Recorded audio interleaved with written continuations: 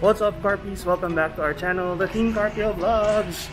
And today, tayo ay pupunta sa isang lugar na kung saan matagal ko nang gusto ipakita sa inyo, pero wala namang chance. At since malapit tayo doon, pupunta tayo sa Singapore National Library.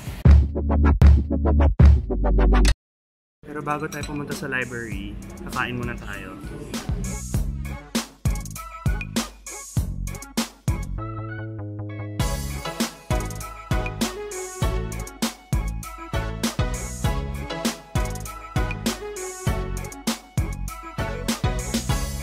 So guys, kung nasa Bugis area kayo, walking distance lang yung library to the MRT actually, and you're gonna have a chance to walk past by this nice building.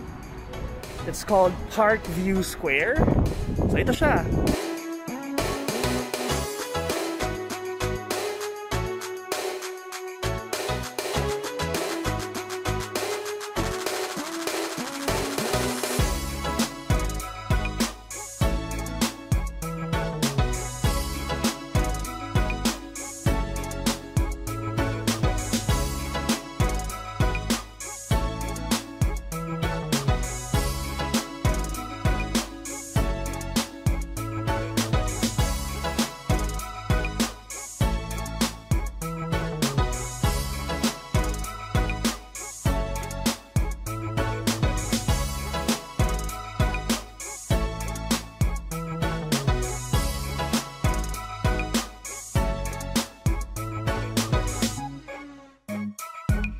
So guys, ito yung Park View Square building. Kung nakikita nyo naman, maganda yung exteriors niya. But unfortunately, we can't go in kasi I think it's closed right now. And yeah, it's actually called parang Gotham City building dito sa Singapore. Kasi ang ganda ng exteriors niya, lalo na sa gabi. Para siyang yung building sa Batman, right?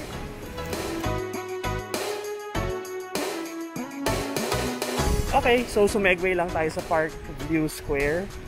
And now we're off to the library. Tara na, punta talaga tayo sa library. So nakikita ko yung library, ayun siya guys.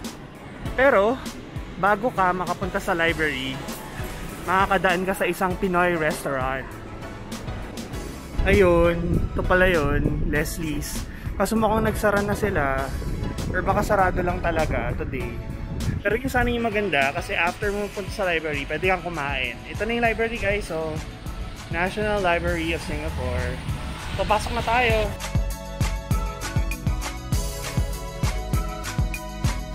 Ayan, kasama pala ako guys. Sana bukas siya, no? Sana bukas. Ayan, bukas may pumapasok. Favorite ko to. Ito actually is sa mga paborito kong lugar dito sa Singapore. Boring man siya pakinggan, pero favorite ko ang library.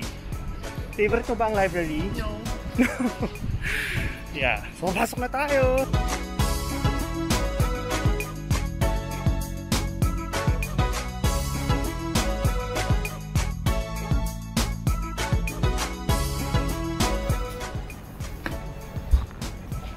Ayan, may upuan. Ayan. So, ito yung central library nila. Pero basement 1 pa lang to. Mamaya, i-check natin sa taas.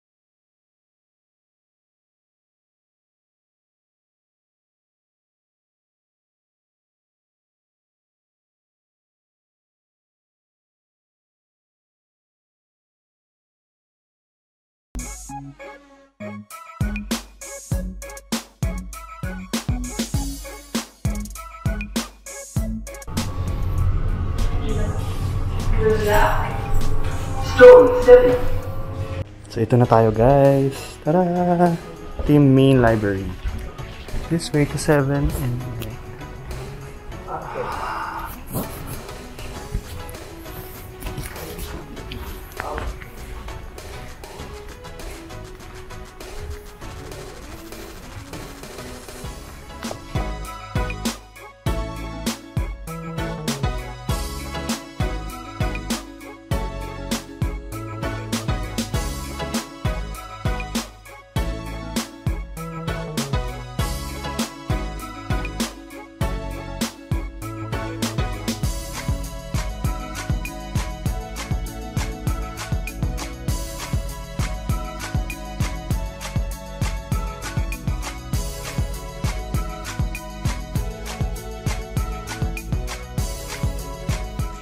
Hi, so actually guys, yung lugar talaga na gusto kong ipakita sa inyo, unfortunately sarado siya, pero itong napuntahan namin, medyo okay na din naman siya. And ang maganda ngayon, wala masyadong tao, as in, kasi nga may at may limited capacity lang. So meron sila mga measures na ginagawa, kailangan mag-book online, pero kami nag-walk-in lang, so I think okay lang naman mag-walk-in. Pero they're controlling the capacity as well. Okay, titignan natin kung bukas yung isa pang level para mapakita ko sa inyo. So, tahimik lang tayo, Carpies, ha? Kasi library ito. Bawal maingay.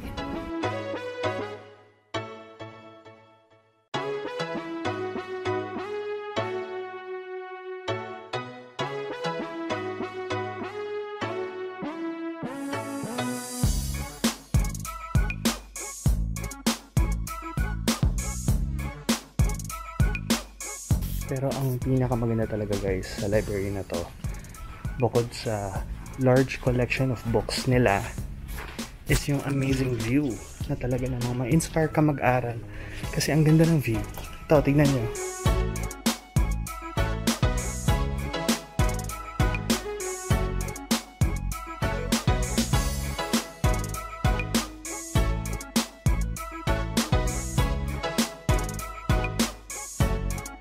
And actually, makikita mo na yung Marina Bay Sands from the library. Ayun o. Marina Bay Sands and yung Dorian Building.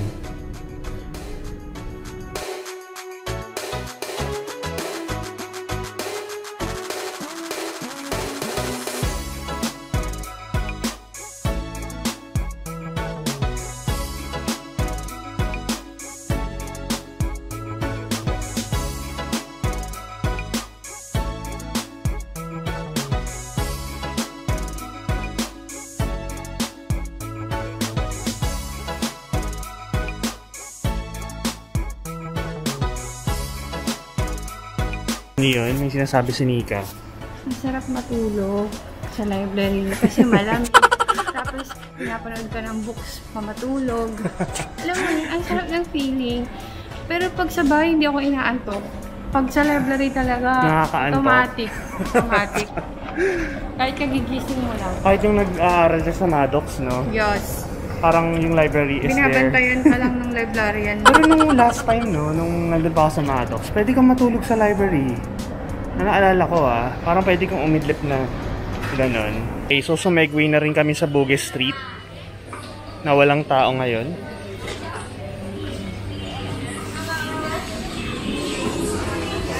Usually talaga sobrang daming tao here guys.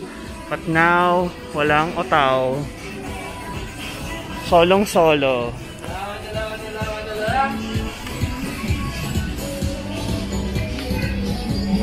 So, ang dami ng mask ngayon na binibenta, oh. Cute, diba?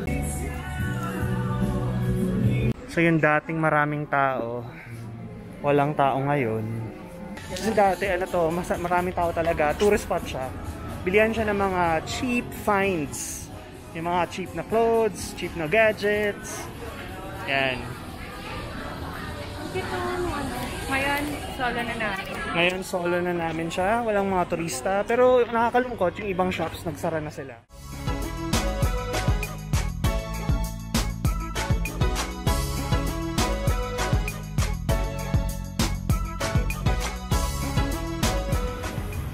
So ito yung mga inner shops dito sa Bugis Street.